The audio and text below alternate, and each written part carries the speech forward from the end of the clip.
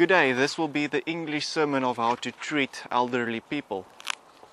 The Bible teaches a lot about how to treat elderly people, so I'm going to be scratching only the surface.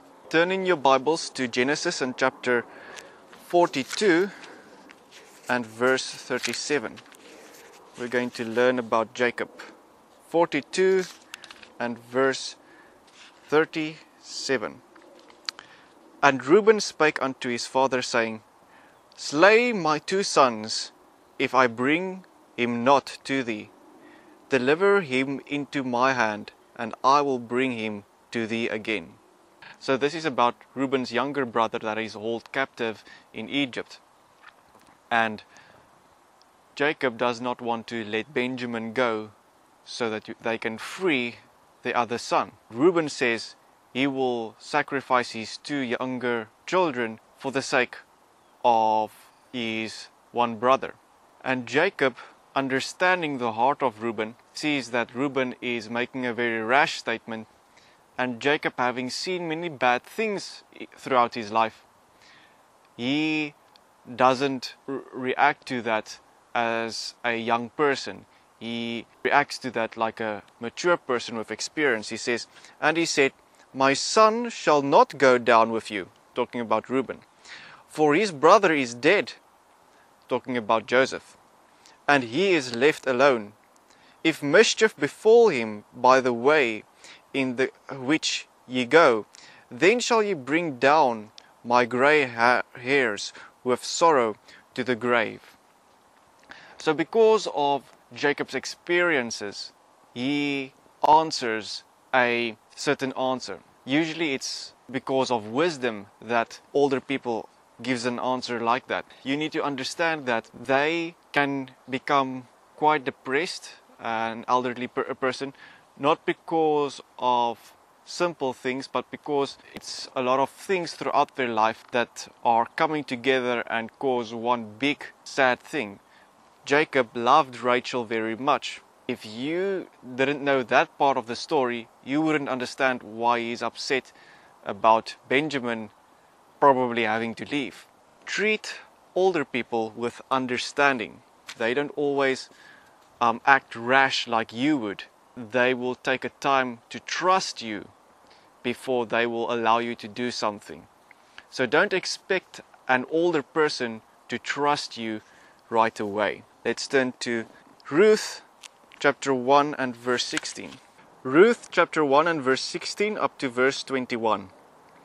And Ruth said, Entreat me not to leave thee, or to return from following after thee. For whither thou goest, I will go, and where thou lodgest, I will lodge. Thy people shall be my people, and thy God my God.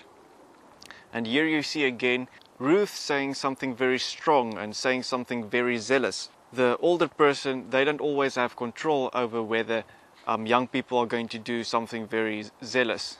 So you will see that Naomi reacts in that way. Ruth continues in verse 17, Where thou diest will I die, and there will I be buried. The Lord do so to me, and more also, if aught but death part thee and me.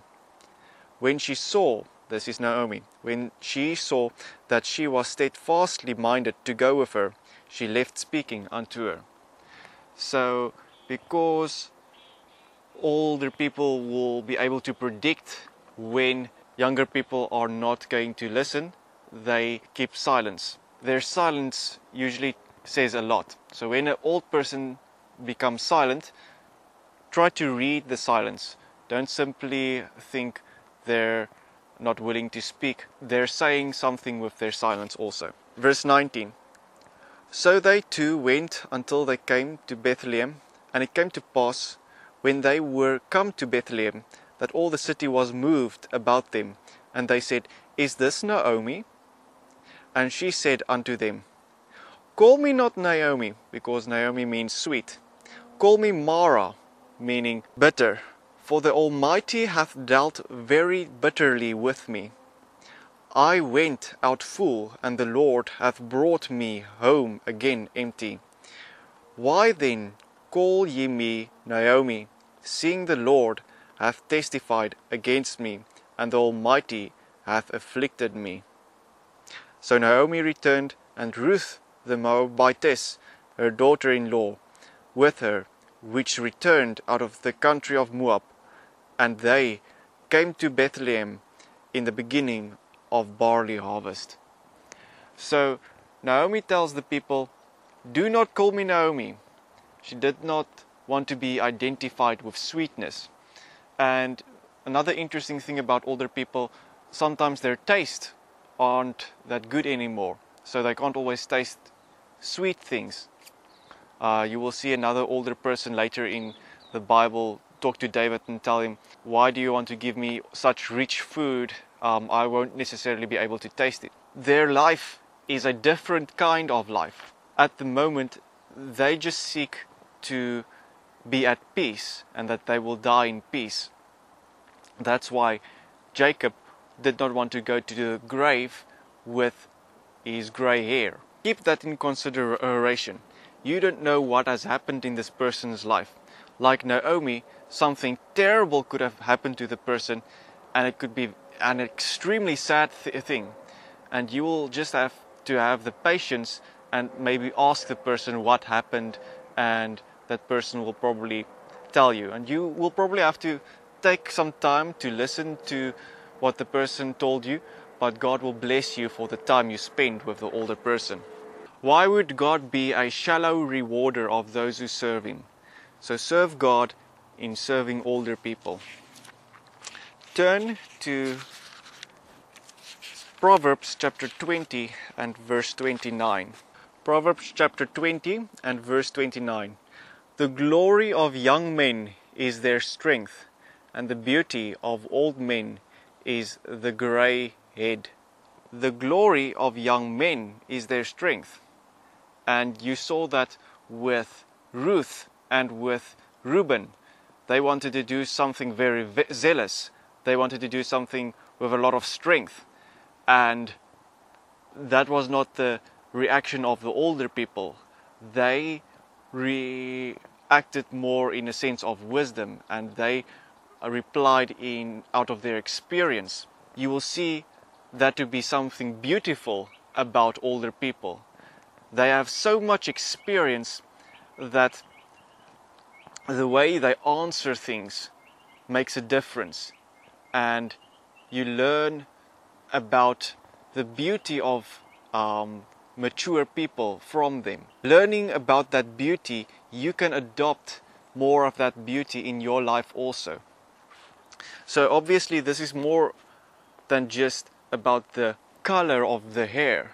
Don't regard the elderly appearance of the elderly person as a bad thing about the person. Rather see the elderly appearance of the elderly person as a glory, a beautiful thing of the elderly person. When you see any older person walking through the street, just think to yourself, wow, what a beautiful old person. I can learn so much about that person over there. Don't be like ignorant and foolish young children who see older people and think to themselves, this older person is somebody that I will not be able to identify with, and they will make my life boring and give me a lot of instructions that I don't want to do. Don't react like that. Rather serve, enjoy, and cherish older people. They are a beautiful thing, and the Bible describes them as beautiful in the book of wisdom. So this is about wisdom. You don't have the knowledge and things having happened in your life yet. They have seen much more than you have. Learn from them. Don't think you're all that. Now let's turn to Proverbs 31 and verse 23. Proverbs 31 and verse 23. Her husband is known in the gates, when he sitteth among the elders of the land. So why is her husband among the elders? Because she makes sure that he is respected. So the elders of the land over there are respected people. the land chose to respect the elders. And this was something of Jewish culture. And it should be something of each and every culture in the world. Elders should be respected. Older people should be respected in every community.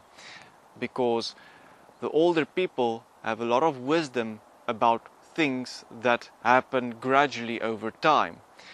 And when you need to make decisions of how your community is going to be run, they should be ones to have an input. Their word should matter a lot.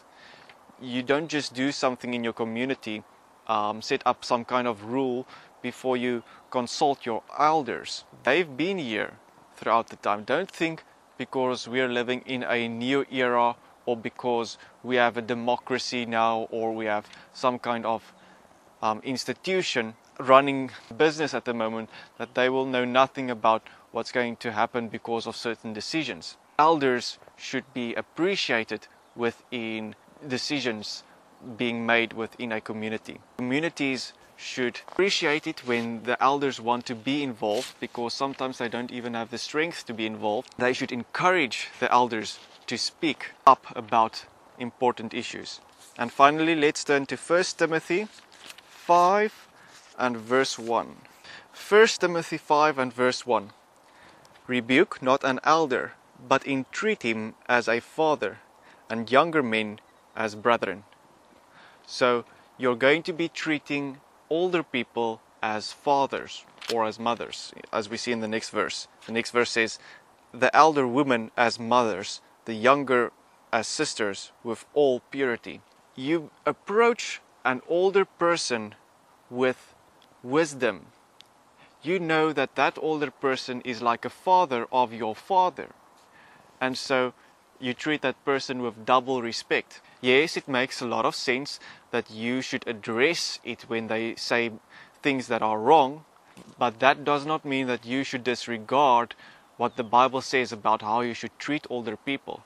You should still understand that that person has had more life than you, and that that person does have a certain say. Just because he says something that's completely wrong doesn't mean that you can act like you're the person's age. So when you treat older people, be kind, especially if they've done nothing wrong. When you treat older people with respect, then you will have a lot of wisdom. Treat them like a father. Open the door for them if you're taking them somewhere in the car.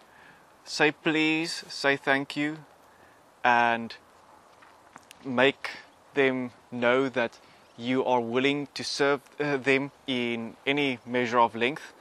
Obviously, I know there's other people that frequently serve older people. It might be your older mother, or you might have this as a job to take care of older people, and this sermon isn't really for that kind of person. This sermon is more for young people who do not work with old people generally. Young people that don't work with old people generally sometimes do not have this wisdom that they should treat elderly people in a certain way.